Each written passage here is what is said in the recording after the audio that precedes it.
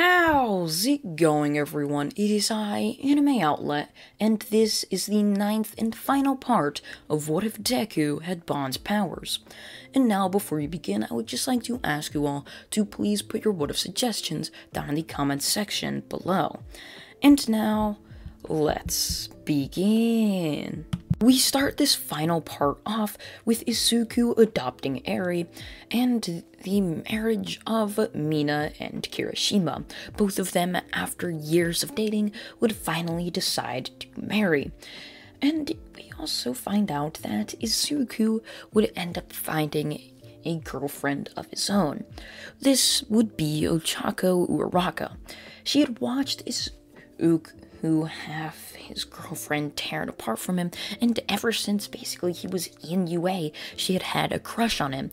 And with the death of Toga, which she was very sad for, as Toga was one of her best friends, but also kind of happy for, as Izuku was now on the quote-unquote open market for dating. However, it would take her a while to finally end up asking Izuku out, where she would end up asking him out at their UA graduation, which of course Izuku would and Meliodas would end up being invited to. So as everyone would be leaving, Uraraka would end up asking Izuku out, which Izuku just decided to shrug and say, what the hell, I'll give it a try, as he hadn't dated anyone since the death of Toga over 2 years before this. And so Izuku decided to get back into the game and finally was ready to date again, wanting to have a family. As much as Izuku didn't let it on, the death of Toga really hurt him, as Izuku didn't have much feelings for Toga. They were only together for around 7 or 8 months. However, those months, they had basically lived together in a hut to going to UA. They had risen from the bottom to basically the top, and Izuku had sort of an emotional attachment and bond to her.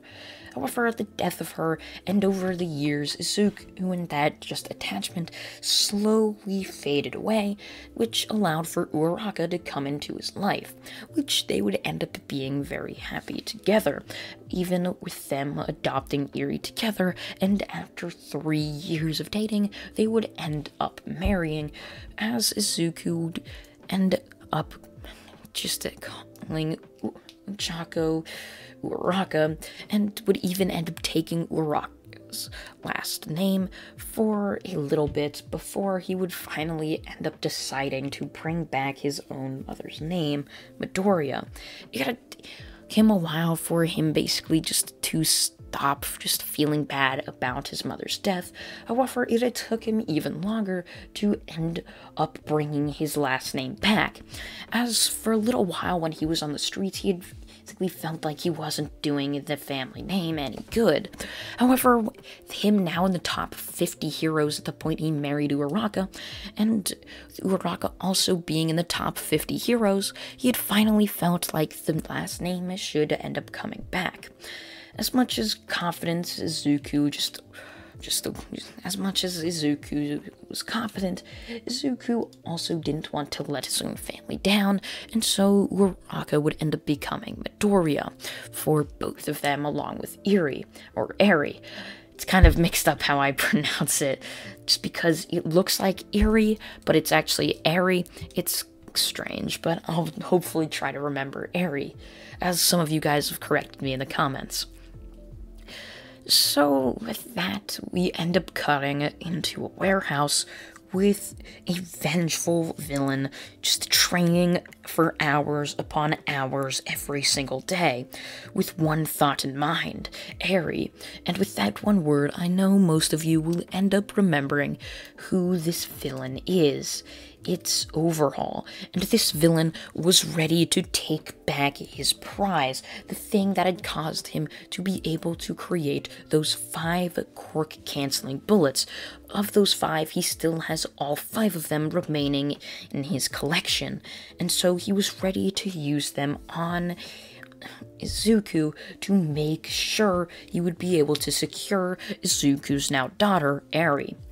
And so Uku being highly publicized after these 3 years, now being in the top 50 to the top 25, taking down some pretty notable villains. However, he wasn't the number one hero right away.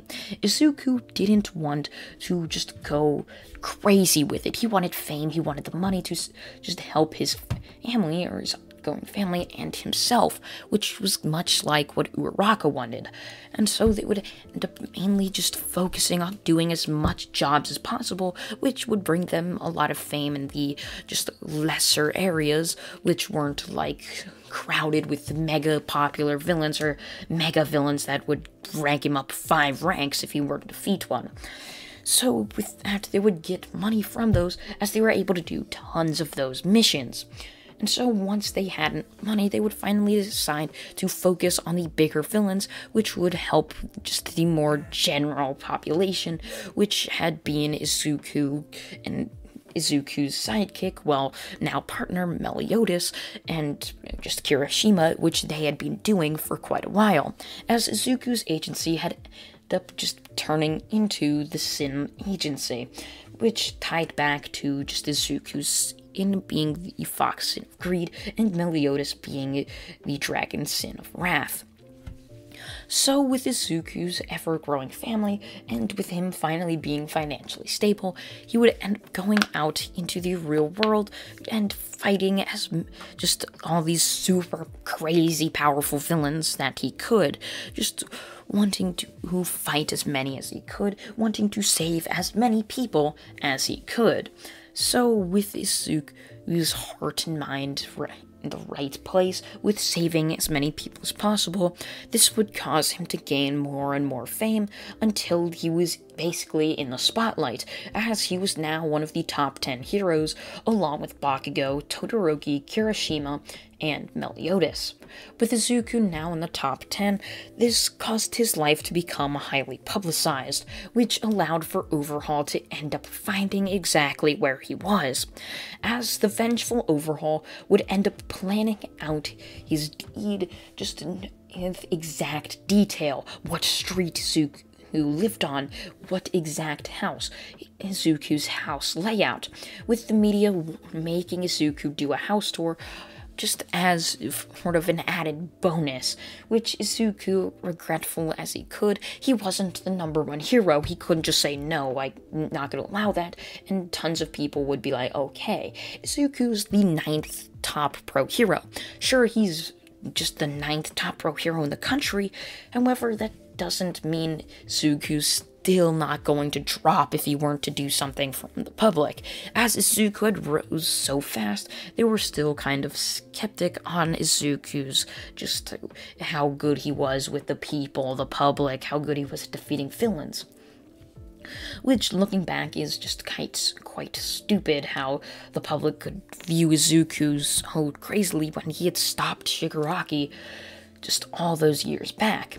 So with Overhaul, he would end up sneaking into Izuku's house late one night, creeping down the halls as Izuku's floorboards would echo throughout the halls, as Overhaul would end up pulling out the special weapon he had prepared with the quirk-canceling serum inside.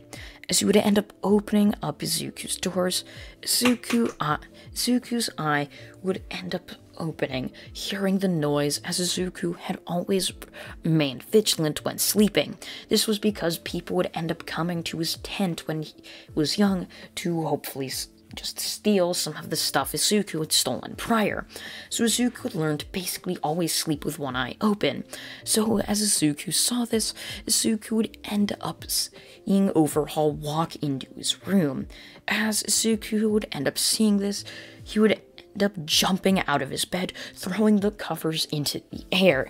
As Overhaul would end up firing the serum, it would hit right into just the bed covers that Izuku had thrown into the air, as Izuku would end up rushing towards Overhaul, tackling him to the ground, not before Overhaul had shot off another bullet.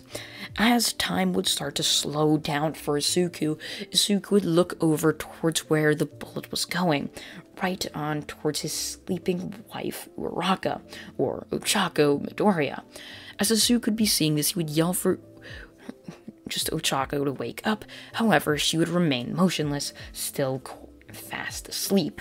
With Izuku seeing this, he would let go of Overhaul, planting his feet before jumping over towards the bullet, not being able to catch it in time, rather putting his hand out in front of it.